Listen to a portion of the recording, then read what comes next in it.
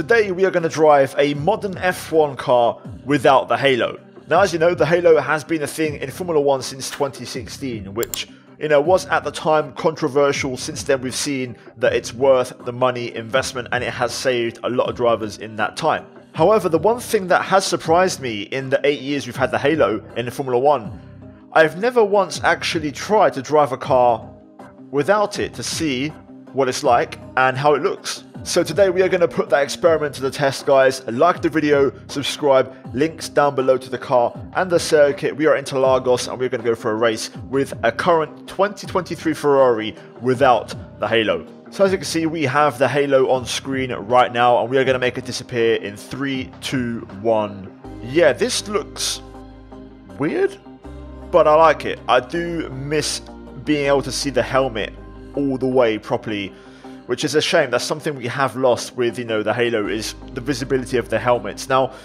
one thing to note is that the halo structures are still in place, which realistically, if the halo did not exist, they wouldn't be there. However, the side head structure, which is to protect the driver's lateral, view, is probably going to be higher than what it is right now if we didn't have a halo in place anyway. So that obstruction would still be there somewhat. Anyway, this is the off-board view. Let's get into the race, check it out from on-board, and also we'll mix up the camera views to see what it looks like from different angles.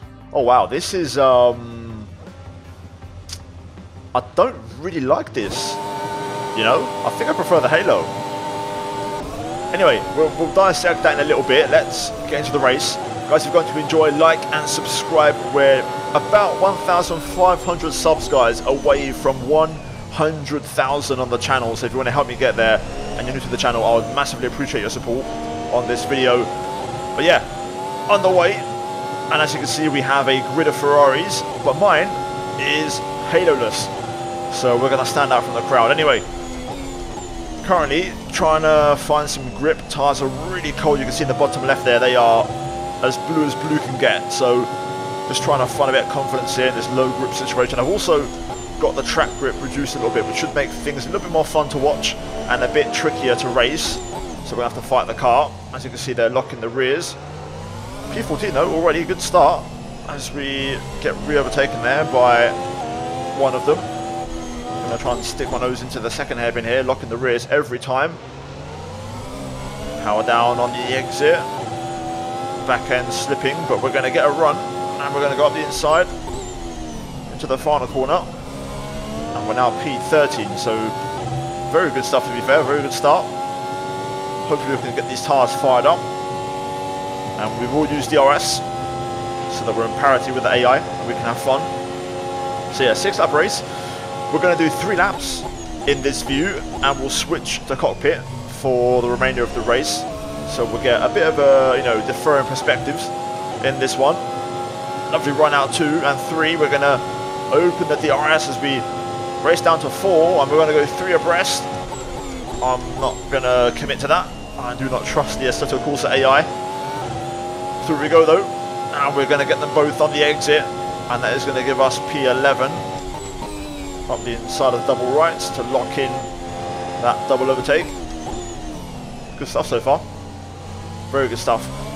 As for the view, as I mentioned at the race start, I don't think I like it, I think I prefer the halo. It actually suits the cars. I mean, these, new generation F1 cars, 22 and 23, the noses kind of just fall away a lot more at the front compared to the 2021 pre-spec cars.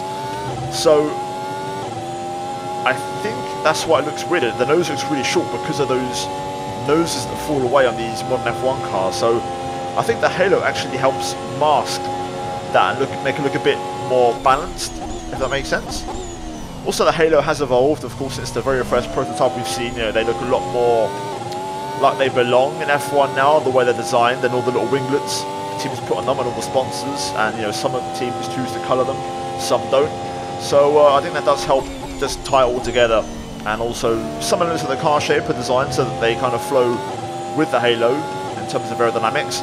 So yeah, I definitely think I personally prefer the halo. But let me know what you guys think.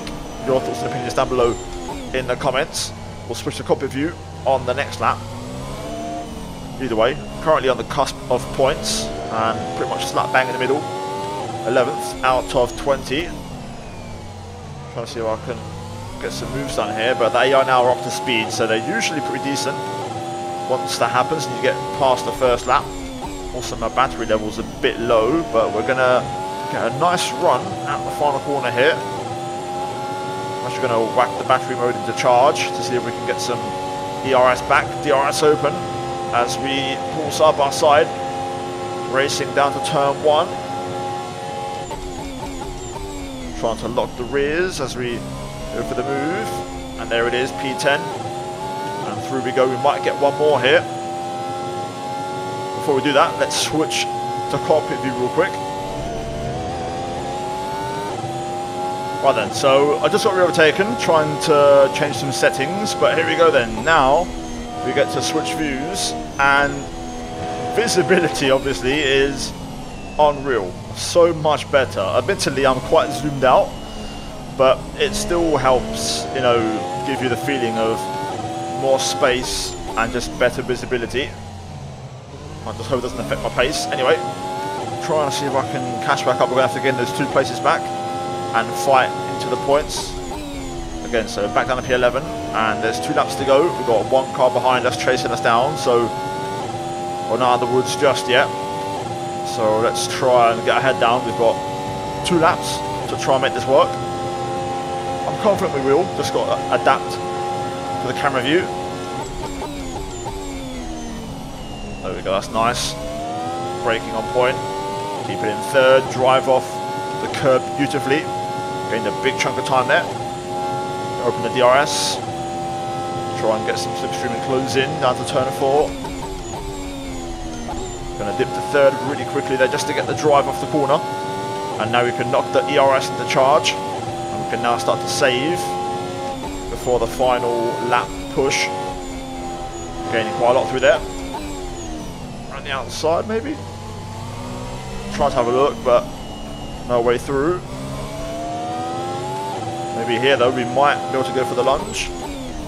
Bit of rear locking, but it's a send, and we make it work. Slight bit of contact on the way through, but it's a nice move. Can we nick P9 here? We're going to crank up the engine mode here to try and waste no time and get this move done. Battery's a bit marginal, you can see on the dash, we're into the red, so we don't have a ton to work with. But here we go, we're getting the run. Can we get close? Rear locking again there, trying to have a little look on the inside. Really good through there, so strong. On the exit, we're going to pull to the outside and open the DRS.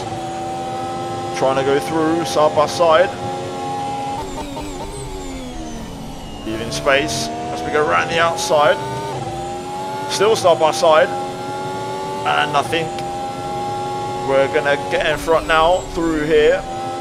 She tries to re-challenge, but we make the move, stick, and we lock it in.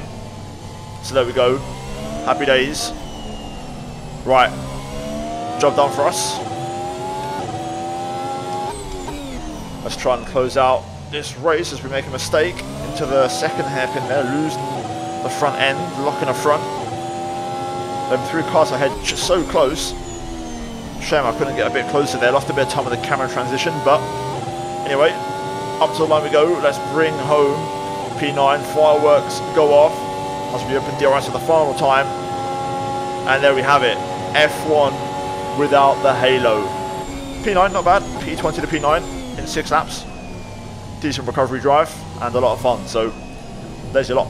Managed to get a little chance to adjust the camera on the in-lap, and this looks a lot better now. This will be a lot more realistic of a view. Probably you want to be even closer to the dash than what I am, but for the sake of the video, so we have some visibility, this is probably a much better representation of what it would look like, and it does give you just a lot more space. You feel like you're not as, you know, closed in, which is a good and a bad thing, of course, in F1, but that's what the halo is there for, to protect. And that's the key thing we can never forget. It's not about looks, it's about, you know, how effective it is. And at first, while the halo was not popular, the reality is it's very effective and it has saved a lot of lives and has been very effective in protecting drivers' health. So the halo's here to stay. You see it in every category, and to be fair, it looks a lot better now than when it first did. But there we have it, guys. That is it for today's video, trying an F1 car without the halo. I can't believe it took me 8 years to do this. 8 years. I never once thought to try it, but we've done it. Let me know what you think in the comments down below, guys. Do you prefer it? Do you like the halo? Do you not like the halo? And yeah, can it be improved? Possibly. Who knows? Either way, guys, hopefully you enjoyed the video. Down below, you're going to have links to the mods for this one, so for the car and the track. Go check those out. As always, like the video, subscribe. Like I mentioned before, we're so close now to 100,000 subs. And as always, a big shout out to the members of the channel for supporting the content that I make. Finally, the 2 videos on screen, guys, give them a watch. Let me know what you think. And yeah, hopefully you guys enjoyed. See you soon. Take care. And let's goodbye from me.